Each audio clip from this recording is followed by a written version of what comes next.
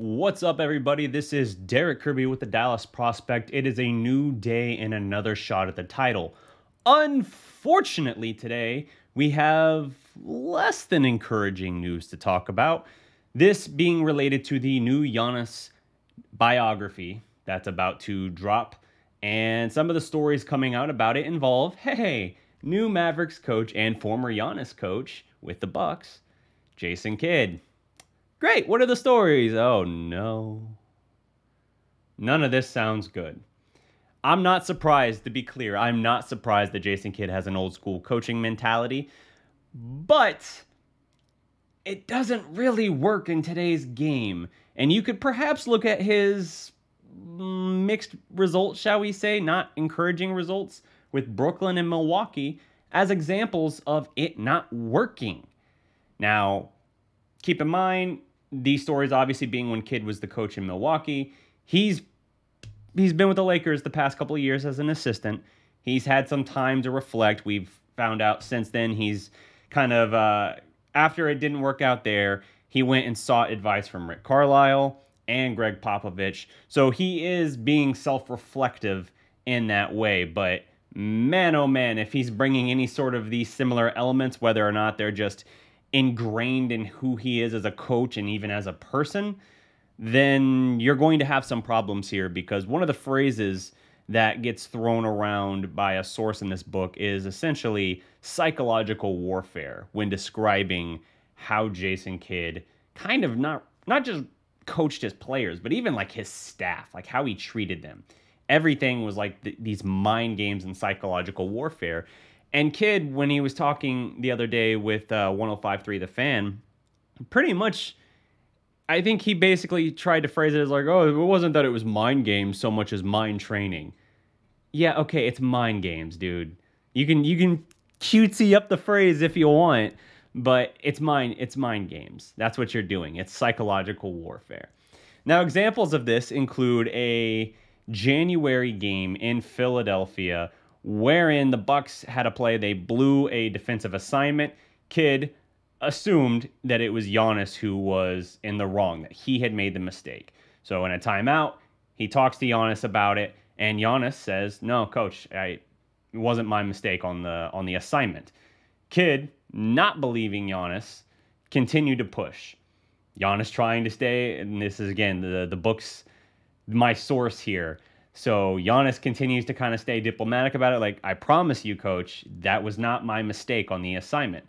At halftime, Kidd basically hands Giannis the iPad and says, show me it wasn't your mistake. Giannis shows him it was not his mistake. Kidd, having now made such an extended blow-up of this, whether on the sideline, whether next to the court, in the huddle, or in the locker room, basically realizes like, oh, I look like a jackass now. I need to not say face, but at the very least show that I'm still in control here. Like, assert myself in this situation. And so what does he do? Well, the Bucks are blowing out the 76ers. He sits Giannis for the entire second half, even though he was proven to be wrong. And even though Giannis, by the book's account, did not try to show him up or disrespect him or challenge him in any way other than to just say, coach, I did exactly what I was asked to do, and I did my job correctly. That's not good. That's not good. That's not a great look. I'm not especially worried about that. Like, you look at that and you say, like, okay, there's a little bit of power tripping going on there, but it's nothing crazy, right? It's nothing too bad.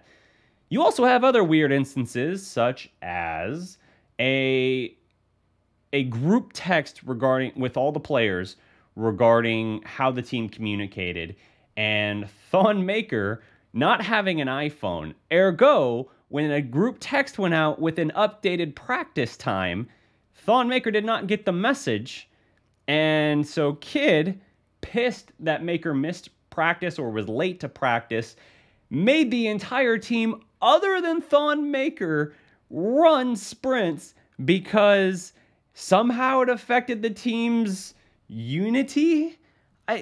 Okay. So yeah, Thon Maker not having an iPhone to be able to be as present in the group chat and get an update that was the problem. And that was worth running everybody but Thawne for. Like, it's a dumb thing to run someone for anyway. I mean, how do you not have better checks and balances in place to make sure that everybody got the memo about the updated practice time? It's dumb anyway. So that's just a weird story. It's one of those things you kind of look at like, huh.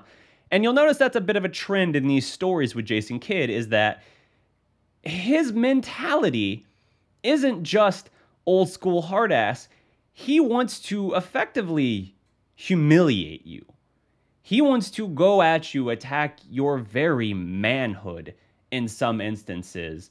And if a guy messes up, it would be incredibly typical for him to run the entire team until they practically dropped other than that player. And I've experienced this as a player too, where if you're shooting a free throw, like this was a thing we used to do at the end of practices when I was in, maybe freshman in high school, where you'd line up everyone on the baseline and you'd go down the line. One person would shoot a free throw. If they made it, you didn't have to run. If you missed, everybody had to run. And inevitably what this would do would put pressure on you to make the free throw, yes, but it also would make the guys on the baseline get kind of irritated with you. Like if you were going up to the line and you weren't a good free throw shooter, they were already grumbling and pissed off at you.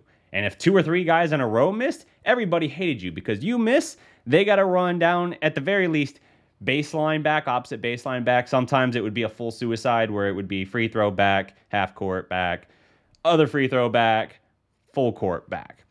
And of course there was always a timed element to it as well. So if you didn't go fast enough, you had to run again. So yeah, fun. That's the kind of thing that you might see in these stories, but in some cases they go to incredible extremes. You have situations here where this is from Nixon Dorvillin, who was a Bucks assistant trainer from 2014 to 2016. He basically says of Jason had a brilliant mind, but he kind of made you uncomfortable around him. He basically, this is then another source here talking about it, talking about Kidd as a coach, says, I don't want to sound negative, but some of Kidd's methods would be to embarrass the culprit of an error by making everyone but that person run sprints for his mistake. He just had a way of getting his point across. So that's what I was just kind of detailing there. Very troubling stuff. Now, Kidd, he effectively, when he finished up as a player, went and was the coach at the Brooklyn Nets. But when that wasn't, he didn't like how some of the front office was kind of running, it wasn't in line with what he wanted to do in terms of basketball decisions, he effectively attempted a bit of a power coup. It didn't work, but it's fine because he had a backup plan, because he knew a bunch of people in the front office in Milwaukee from his time in New York. And so he was able to essentially orchestrate a rare coach trade. Not where coaches trade, but as part of a trade, a head coach is involved. And so he stepped in with Milwaukee. But the thing is, he never had to face repercussions for what happened in Brooklyn. He just decided, like, all right, if I can get control here like I want, then no harm done. I got what I want. And if I don't, it's fine. I got a backup plan, and their front office just sucks anyway because they don't see things the way I do. So he never had to face up for it. And I think he kind of just has this little bit of unhinged old school nature about him. He doesn't just want to run his players hard. He wants to basically drill sergeant the entire process, try to break them mentally, because he thinks that's how you make players tougher. You have to push them and push them and push them to the point where they either break, and if they weren't good enough to deal with it anyway, then they're done. And that was what was seen with Larry Sanders. Larry Sanders on the Bucks was, I guess, the whipping boy for Jason Kidd in many of these instances, where Kidd basically relentlessly, ruthlessly hounded Larry Sanders and basically broke him to the point where Sanders just completely stepped away from basketball. Just completely, mid-season, December 23rd, just basically retired on the spot because of how Kidd was treating him. You know, you might look at that and say, like, oh, well, he just wasn't tough enough to deal with it.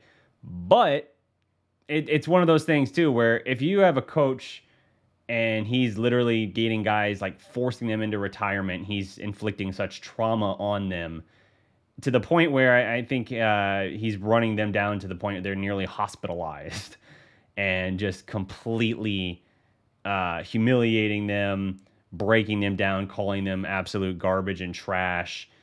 It's not okay, and it's not going to be well received in the game today. People might look at that and say, like, the leagues are soft now. First of all, the people saying this are people who can't play in the league anyway, so they have no reason to judge, no room to judge. Second of all, just because something was done a certain way in the past doesn't mean that that's the way that it should be done now.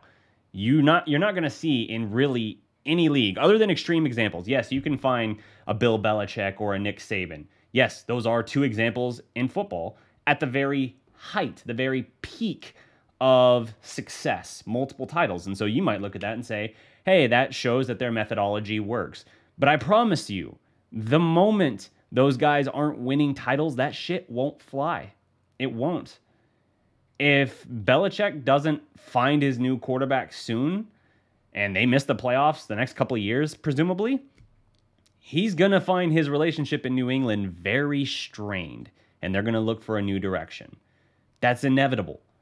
With Saban in Alabama, they've been built for a while to be able to just be this prolonged dynasty, basically the last decade plus.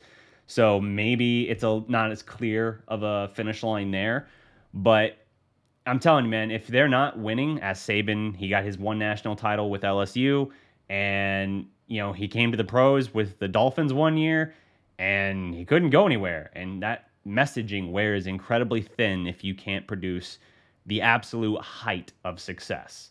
So, all things to consider there. In the new NBA, you're not going to be able to do that. You're not going to be able to come in here. And this is where I'm concerned for the Mavericks stints with Jason Kidd. Yes, it's great that he talked to Carlisle. Yes, it's great that he talked to Popovich to try and understand and learn and grow from where he went wrong. But if we're trying to talk about somebody that can salvage KP, that can deal with KP and help him reach his full potential and deal, one of the things we talked about with KP a lot in recent streams, in recent shows and all of that is if he's physically and mentally right, he is unguardable. Well, here's the thing, man. If you're having to consider whether or not Jason Kidd, based on these stories, is the right guy to have KP right mentally, that doesn't sound like a ringing endorsement. It really doesn't. I can easily see this being a litmus test for their future with KP. If Kidd is going to try and be anything like this, it's not going to work. Now, I mentioned earlier, not only has this been a while since, not only did Kidd finally, by getting fired by Milwaukee and then having a little bit of a hiatus before joining the Lakers as an assistant, not only did he have to kind of reevaluate things and grow, he finally had to see punishment effectively that he didn't have to see going from Brooklyn to Milwaukee. And so maybe that made him rethink things a little bit, and he even acknowledged in this go around as a head coach again, one of the things he tried to take was perspective in that regard, to not just enjoy the process a little bit more, but also understand he had to cede some of that control. And it wasn't just on the floor, it's also how he was. One of the things in this book as well talks about how a couple days before the Bucks were going to have their Christmas break, effectively, a couple days before Christmas Eve, the Bucks dropped a game they should have won. They feel they should have won. After the game, in the locker room, Kidd basically asks, I think it was Zaza Pachulia, whether he thinks that the team deserves a 2-day break. Pachulia kind of like, oh, that's an awkward spot to put me in. Tries to kind of walk that line of like, yeah, coach, we understand we didn't play as well as we should have today. We should have won this game, but it is the Christmas break. It's important that everyone gets to spend time with their family and all of that. Kidd, without acknowledging that statement, turns to, I think, Jared Dudley, asks the same question, who he tries to give the same answer. Then at that point, Kidd basically says, we didn't play good enough. We played like shit. We didn't play good enough to deserve 2 days off. So we're going to be back here for practice 9 a.m. The whole team is up in arms at this point because they've got flights booked. A lot of these guys are leaving the country even for some of these family visits and plans. And kid basically says, I don't care. You get paid to do this. You're going to do it because you're not living up to the standard. Practice the next day, 9 a.m., basically runs the team into the ground. It's not even about like, hey, let's get here and let's try to work on the things we did wrong. It's more like, I want to break you. So not only am I going to... Now, this was Christmas Eve, or early in the morning Christmas Eve. So they were Christmas Day and Christmas Eve night with their family. But it's still an effort to break these guys down where it's not enough just to come in here and show like, hey, I'm not just upending your plans. I'm going to literally punish you on top of everything. That's not comforting. That's not something that's going to work at this stage. He has to have learned from that, because if he didn't, then he's not going to be long cut out, even in Dallas, where he brought a title, where he was drafted number 2 overall originally in '94. He's not going to be able to deal with all of that, to overcome that, because say what you want, man, if he coaches like that, and Luka's been coached hard, he has, but some of this stuff that you're hearing from Kid is north of even Carlisle on the hard ass meter, and that is not good. If Kid is anything like Carlisle, who Luka clashed with at times, sometimes privately, sometimes not so privately, then that does not bode well for his tenure in Dallas. I do look at this and I acknowledge, like, hey, when Giannis won a title, he acknowledged Jason Kidd, basically crediting him in part for his development. And now Kidd is who told him not to shoot, when Giannis was a reasonably good shooter at one point early in his career. But Kidd put that emphasis on him defensively. He put that emphasis on him in terms of developing other aspects of his game as well. And that's what Giannis was crediting, that work ethic and working in those other facets of his game. Great. When the Lakers lost Kidd to Dallas as an assistant, LeBron James commented basically saying, man, I can't believe we're losing you. Like, I'm happy for you, but this, it sucks to lose you as a coach. Damian Lillard, now he's never played for Kidd, but he really wanted Kidd to be the new coach in Portland. You have these guys who are superstars and who have played for Kidd or want to play for Kidd and are enthusiastic about it. Now, they all seem to be giving a vote of confidence. I would assume, obviously, with LA, Kidd as an assistant wouldn't have that same authority to make these kind of decisions, to be the kind of coach that we're hearing about in these stories from Milwaukee. And so I'm basically going to boil it down to this. Assuming Kidd has grown from this and learned from this, it can be a problem, but I don't think it necessarily has to be. I'm willing to believe that he's had to do some forced introspection, that he finally had to kind of see consequences to his actions and how he conducted himself, and kind of just understood that, we can't do this. We can't rely on this kind of old school mentality because it doesn't work. Ask Rick Carlisle why it didn't work in Dallas ultimately 10 years after they won a title. Carlisle was a hard ass in 2011. He was. I'm reading the book again right now, This Year is Different by Bob Sturm, which is literally all about the Mavericks' journey basically from the start of the franchise until they won the title in 2011. And it focuses predominantly, as you might guess from the title, on the championship season. But Carlisle was a hard ass. He was. But 10 years later removed, he had to continually tone down different aspects of his coaching style and of his mentality because it doesn't resonate anymore. It starts to fall on deaf ears and you start to lose a locker room. And that's what happened with Kidd in Milwaukee. He lost the locker room. Now, Giannis was devastated when Kidd got fired mid-season. That was something that we heard about, and it was one of the things people speculated on for 2 years, why Giannis might have left the Bucks ultimately, because he was devastated at the loss of Kidd. Giannis did like him. But I think Giannis is an exception where you can have someone who you break and then they form better. What happened to my backdrop? Wait for it. There we are. And in that regard, that was a concern for them. Just because you have some guys who can endure it and reach new heights, like Giannis, for instance, doesn't mean that that's going to work with role players. It doesn't mean that's going to work with every superstar, frankly. I don't know. But kids' mind games, if you will, that approach, it's a dangerous, slippery slope.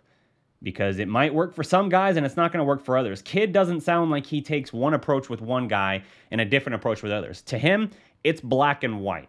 It's, this is how we do it.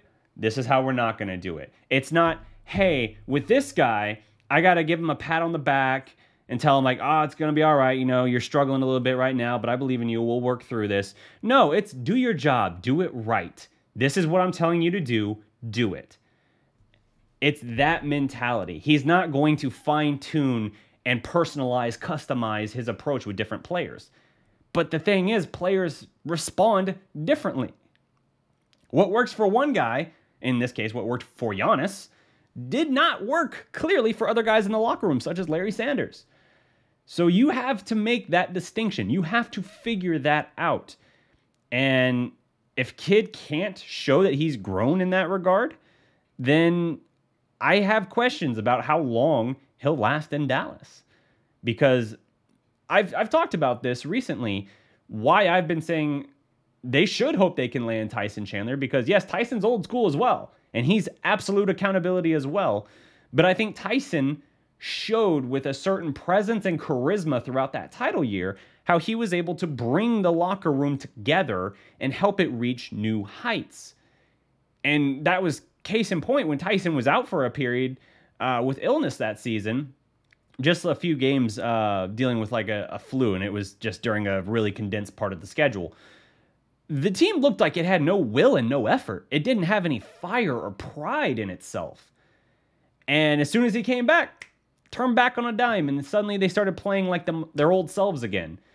That's the kind of presence and charisma you need, someone that can rally the troops.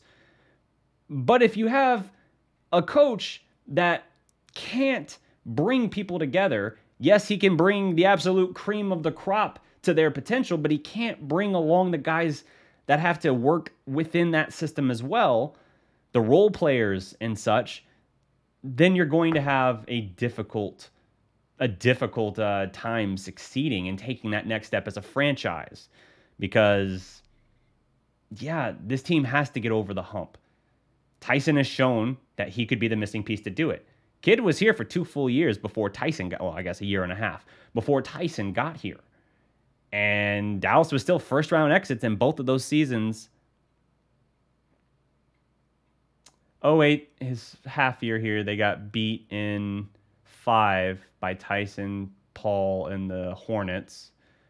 9, they beat the Spurs in the first round and then got their asses beat by Carmelo and Chauncey Billups and the Nuggets in the second round.